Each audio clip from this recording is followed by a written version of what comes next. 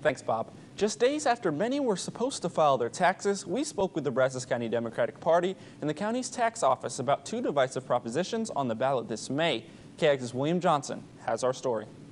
A longtime resident of College Station, Amy Algie, has been paying property taxes for a while, and with the growth, she says the cost of living has continued to rise. Personally, I've seen it increase, but one of the things, my standpoint anyways, is I don't mind paying property taxes. But on May 7th, Algie says there could be change with two state propositions on the ballot that both deal with lowering property taxes. But she says school districts would bear the cost. One of the most important things we could do for our country is have an educated populace, so I'm happy to pay them if that's where it goes. Prop 1 would make adjustments to the ceilings or caps those who are 65 and over or are disabled pay on taxes. Prop 2, if passed, would decrease the amount of money homeowners pay on property taxes in relation to the market value of their property if the owner has a homestead, something that Algie says would cause setbacks for educators. We also spoke with the Brazos County Tax Office, who says that although these propositions could make adjustments to a lot of people, not a lot of people are asking enough questions. Christine Rowe, the spokesperson for the county's tax office, says with Prop 2, the increase in how much a person could deduct from their property value could jump from $25,000 to $40,000. If it's increased to $40,000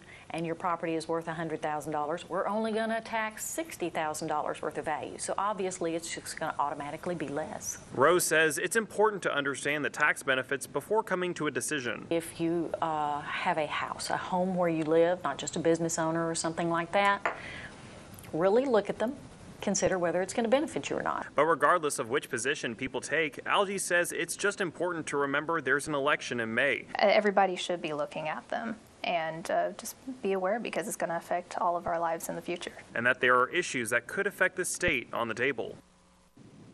Rose says if you'd like to see if you have a homestead on your property, go to brazos.tax.org.